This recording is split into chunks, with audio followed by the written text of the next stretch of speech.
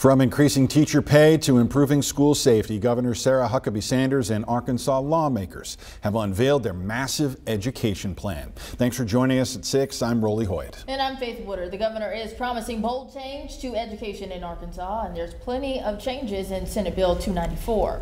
THV 1110 Russell has followed this push from the beginning and has been tracking this bill's release.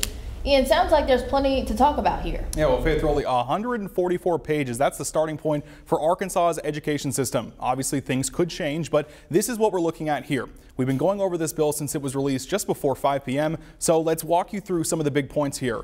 There are things in here that we knew would be here. We're talking staff pay, school choice, school safety, and indoctrination. The governor said teacher pay would increase to $50,000. That is also in here. Also included is school choice. The State Board would not establish a maximum number of transfers in or out of a district. School safety has been a huge talking point for years now. Some of the highlights in this bill include school resource officer training, a safety assessment done by schools, and training for educators to recognize changes in behavior.